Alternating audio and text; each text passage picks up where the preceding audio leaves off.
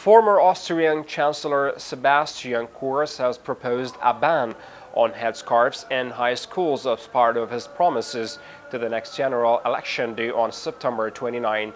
Kors, known for his anti-Islam and pro-Islamophobic stances, has voted to ban the headscarf in high schools, whether for female students or teachers, if he wins the election.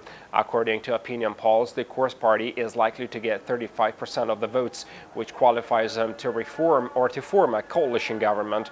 The proposal came days after the Ministry of Education activated a circular to implement the ban on wearing the headscarf in whole or in part in primary schools and activate judicial procedures against violators of students and teachers.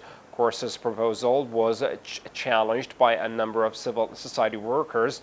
Freedom of religion is restricted by the laws of the country, and the headscarf ban is unacceptable, said Umit Farol, president of Austria's Muslim organization.